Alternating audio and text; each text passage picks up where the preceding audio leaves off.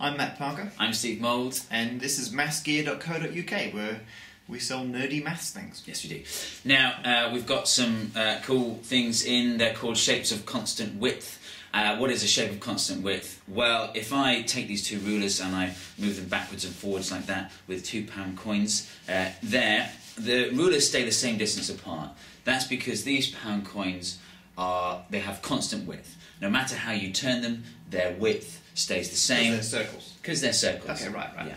So you're trying to say a shape of constant width is just a fancy way of saying circle? Yes. Right. Okay. No. So we're going to sell these yeah. for £1 each. You can buy a pound coin plus postage and packaging. No. So it turns out, incredibly, there are shapes that are constant width. Yep. So no matter how you turn them, the width stays the same, even though they are not circles. You've possibly lowered my Right, here we go. If you can follow through with a big okay. talk. So here we go. So they're not circles, right? These are triangular things, but slightly rounded faces. But check this out.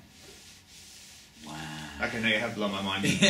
So the rulers are staying exactly the same distance apart. Yes. Those are rolling. They're rolling, yeah. So they're rolling, but they are not circles. But they're not circles. Now, so these are based on a triangle. These are equilateral triangles. You can see there, and the way to make them is you take a triangle like that, and you would use a compass, put the pointer at one corner, and then round off the opposite edge like that. That's how you would do it, and so there's our logo there as well. So there are two shapes of constant width. You've got the circle and you've got the crazy triangle. There are infinitely many shapes of constant width. So this is based on the triangle, but you can take any odd. We're not selling all of them, for the record.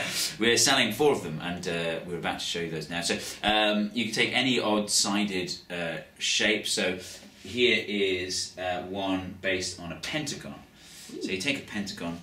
There you go. And the ruler staying the same spot again. And you do the same thing with these. You take one corner with a compass and you round off the other one. So you can see every pair of lines there is like it forms an arc. Okay. That's how that works. But they don't have to be regular odd-sided shapes. You can take any triangle. You can go irregular. Really. So this one here is based on the 3, 4, 5 triangle. It's one of my favourite triangles. Beautiful triangle, and you can. There's little notches in there, so you can see how the lengths have to work out to make it. And again, there you go. They're the same. I really like these sort of turned the other way actually, because it's a really peculiar shape. It's really irregular, yet it's the same width all the way around. These are the final ones. These are just off the chart. Yeah, so these are based on the pentagon, or pentagram, I suppose. Yeah, but where all the lines are the same length, but you can change the angles around. And again, can you mix and match these? Yeah, so let's sort of do that one with all those. Yeah, so these are all the same. They're all compatible. It's no standard we've gone for on this. Logo is copyrighted.